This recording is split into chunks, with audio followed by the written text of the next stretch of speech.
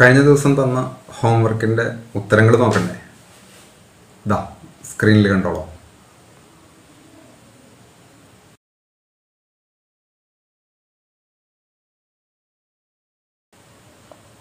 എല്ലാവരും ചെയ്തല്ലോ അല്ലേ? ഹോംവർക്കുകൾ നിങ്ങളുടെ ടീച്ചേഴ്സിനോട് നോക്കാൻ പറഞ്ഞാൽ മതി കേട്ടോ.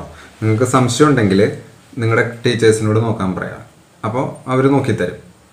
മാത്രമല്ല, നിങ്ങൾ സ്വന്തമായി ചെയ്ത് നോക്കുക. എന്നിട്ട് ഉത്തരം വെച്ച് നോക്കുക. എന്നിട്ടും ശരിയല്ലെങ്കിൽ നിങ്ങളുടെ ടീച്ചേഴ്സിനോട് ചോദിച്ചു നോക്കുക കേട്ടല്ലോ.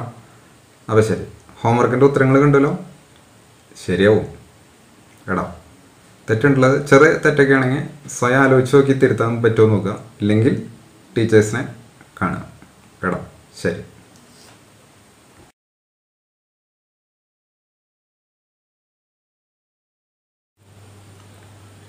ഇനി നമ്മൾ പഠിക്കാൻ പോകുന്നത് സ്ട്രക്ചറിലെ എലിമെൻറ്റ്സ് എങ്ങനെ നമുക്ക് ഓരോന്നോരോന്നായിട്ട് ആക്സസ് ചെയ്യാം എന്നാണ്. അതായത് ഉള്ളിൽ ഓരോ എലിമെൻ്റായിട്ട് നമുക്ക് എടുക്കേണ്ടി വന്നാൽ നമ്മൾ എങ്ങനെ എടുക്കും എന്നാണ് ഇനി പഠിക്കാൻ പോകുന്നത്. എക്സാമ്പിൾ പറയാം. നേരത്തെ അതേ എക്സാമ്പിൾ തന്നെ. നമ്മൾ നേരത്തെ ഒരു സ്റ്റുഡൻറ്റ് സ്ട്രക്ചറിൽ roll number, name, total, group അങ്ങനെ എന്തൊക്കെ വെച്ചിട്ടുണ്ടായിരുന്നല്ലോ. അപ്പോൾ ഒരു കുട്ടിയുടെ റോൾ നമ്പർ മാത്രമായിട്ട് ഇങ്ങോട്ട് എടുക്കണം, അല്ലെങ്കിൽ ഒരു കുട്ടിയുടെ നെയിം മാത്രമായിട്ട് നമുക്കൊന്ന് ഉപയോഗിക്കണം. അങ്ങനെ വരുമ്പോൾ നമ്മൾ എങ്ങനെ ആക്സസ് ചെയ്യും എന്നാണ് ഇനി പഠിക്കാൻ പോകുന്നത്. ഇതേപോലെ നമ്മൾ കഴിഞ്ഞ കൊല്ലവും പഠിച്ചിട്ടുണ്ട്. കഴിഞ്ഞ കൊല്ലം നമ്മൾ അറയിൽ ഒരു 10, 100, 50 എലിമെന്റ്സ് സ്റ്റോർ ചെയ്യും. എല്ലാതും ഒരേ തരമായിരുന്നു എന്ന് മറക്കരുത്. ഒന്നുകിൽ ഇൻറ്റിജർ ആയിരുന്നു, അല്ലെങ്കിൽ എല്ലാം ക്യാരക്ടർ ആയിരുന്നു, അല്ലെങ്കിൽ എല്ലാം ഫ്ലോട്ട് ആയിരുന്നു. ഒരേ തരം ഡാറ്റ ആയിരുന്നു. ഈ ഡാറ്റ 10, 50 എണ്ണം സ്റ്റോർ ചെയ്താൽ അതിൽ നിന്ന് ഒരെണ്ണം ഓരോന്നായിട്ട് ആക്സസ് ചെയ്യാനുള്ള സൗകര്യം കഴിഞ്ഞ കൊല്ലം ഉണ്ടായിരുന്നു. ഉപയോഗിച്ച ടെക്നിക്ക് എന്താണെന്ന് ഓർമ്മയുണ്ടോ? ഒന്ന് ആലോചിച്ച് നോക്കിയേ, കിട്ടും. അറേ പഠിക്കുമ്പോൾ നമ്മൾ ആദ്യം തന്നെ പഠിക്കുക ഈ സാധനമാണ്. ശരിയാണ്. എന്താണ്? സബ്സ്ക്രിപ്റ്റ്. അറേയുടെ സബ്സ്ക്രിപ്റ്റ് യൂസ് ചെയ്തിട്ട് നമ്മൾ സ്ക്വയർ ബ്രാക്കറ്റിൻ്റെ ഉള്ളിൽ ഇങ്ങനെ ഇട്ട് വയ്ക്കുമല്ലോ. ആ സ്ക്വയർ ബ്രാക്കറ്റിൻ്റെ ഉള്ളിൽ എഴുതുന്ന സാധനമാണ് എന്ത്? അറേയുടെ സബ്സ്ക്രിപ്റ്റ്. സബ്സ്ക്രിപ്റ്റ് സ്റ്റാർട്ട് ചെയ്യുക എത്രയില്ല? 0. അങ്ങനെ അറയിൽ നിന്ന് എലിമെന്റ്സ് ആക്സസ് ചെയ്യാൻ നമുക്ക് സബ്സ്ക്രിപ്റ്റ് എന്ന് പറഞ്ഞൊരു സൗകര്യം ഉണ്ടായിരുന്നു. സ്ട്രക്ചറിലെ ഇൻഡിവിജ്വൽ എലിമെന്റ്സ് ആക്സസ് ചെയ്യാനായിട്ട് പുതിയ ഒരു ഓപ്പറേറ്റർ യൂസ് ചെയ്യും.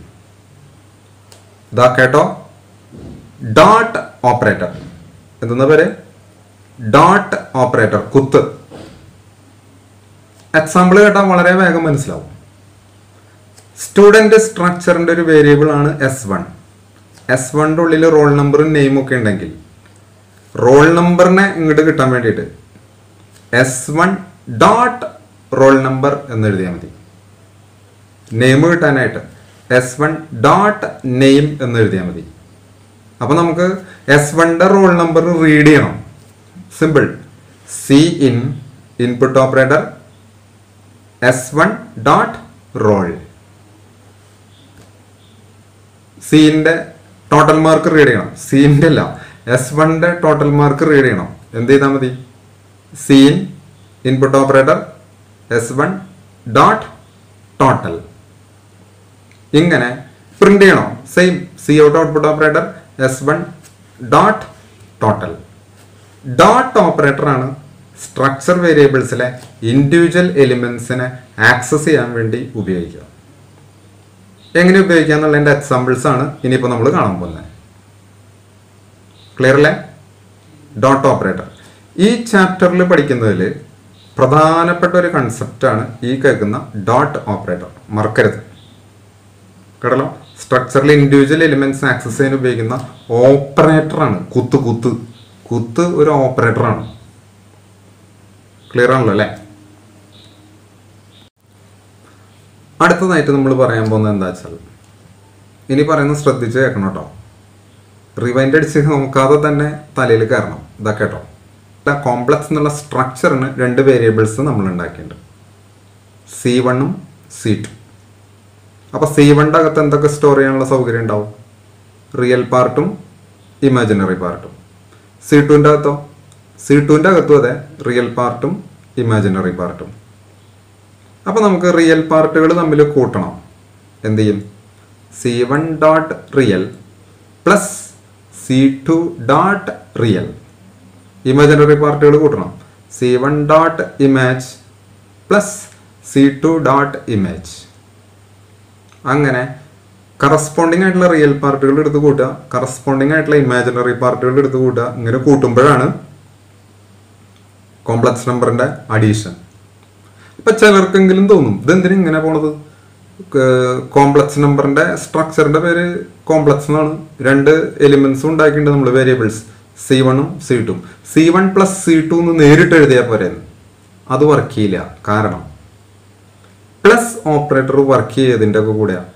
പ്ലസ് ഒരു അരിത്തമെറ്റിക് ഓപ്പറേറ്ററാണ്. കഴിഞ്ഞ കൊല്ലം പഠിച്ചപ്പോൾ അരിത്തമെറ്റിക് ഓപ്പറേറ്ററായ പ്ലസ് വർക്ക് ചെയ്യണമെങ്കിൽ ഒന്നുകിൽ അതിൻ്റെ ഓപ്പറൻസ് ഇൻറ്റിജർ ആവണം, അല്ലെങ്കിൽ ഫ്ലോട്ടിംഗ് പോയിന്റ് ആവണം, ന്യൂമറിക് ആവണം. ഇത് മിക്സ് ചെയ്ത് വന്നാലും കുഴപ്പമില്ല, ന്യൂമറിക് ആവണം.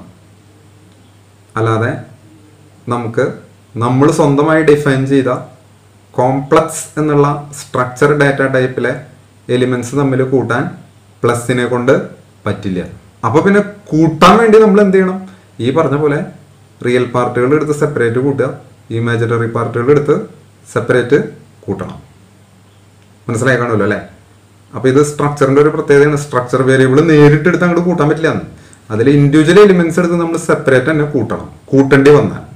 അല്ലാതെ സാധാരണ വേരിയബിൾസ് ഉപയോഗിക്കുന്ന പോലെ സ്ട്രക്ചർ വേരിയബിളിനെ നേരിട്ട് അങ്ങോട്ട് ഉപയോഗിക്കാൻ പറ്റില്ല. മനസ്സിലായി കാണുമല്ലോ അല്ലേ? ഓക്കെ. C++ പഠിക്കുമ്പോൾ കഴിഞ്ഞ കൊല്ലം പഠിച്ചതിൽ നിന്ന് അല്പം കയറി പോരുന്ന രീതിയിൽ പഠിക്കുകയാണ് നല്ലത്. അപ്പോൾ നമുക്ക് കഴിഞ്ഞ കൊല്ലത്തെ ഓർമ്മയിൽ നിൽക്കുകയും ചെയ്യും, അതിൻ്റെ കണ്ടിന്യൂഷനാണ് ഇതെന്ന് മനസ്സിലാവുകയും ചെയ്യും. അങ്ങനെ മനസ്സിലാക്കാൻ വേണ്ടിയിട്ട് കഴിഞ്ഞ കൊല്ലത്തേന്ന് ഒരു ചോദ്യം.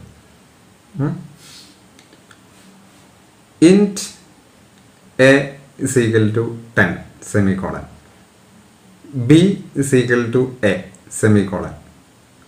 ഇപ്പോൾ ബിയിൽ എന്തുണ്ടാവും? 10 ഉണ്ടാവും. കാരണം എല്ലാ 10 ആണല്ലോ ഇപ്പം അങ്ങോട്ട് കോപ്പി ചെയ്തത്. ഇനി പറയുന്നത് ശ്രദ്ധിച്ചേക്കണം കേട്ടോ. എനിക്ക് സ്ക്രീനിൽ എഴുതാൻ അറിയാണ്ടല്ല, പക്ഷേ അത് ചെയ്യരുത്. നിങ്ങൾ ആലോചിച്ച് നോക്കുക. ഞാൻ എഴുതാം, പക്ഷേ നിങ്ങൾ ആദ്യം ഞാൻ പറയുന്നത് കേട്ടിട്ട് ആലോചിച്ച് പറയാം. എന്നിട്ട് കിട്ടിയില്ലേ നമുക്ക് സ്ക്രീനിൽ നോക്കാം. ചോദ്യം ഇതാണ്: struct complex opening braces ഇൻറ്റ് A semicolon ഇൻറ്റ് B semicolon closing braces C1 semicolon. Clear അല്ലേ? അടുത്തത് struct complex 1 struct complex 1 opening braces int A semicolon int B semicolon closing braces C2 semicolon. ഇപ്പം എന്തൊക്കെ ഉണ്ടായി? പുകയില്ലേ?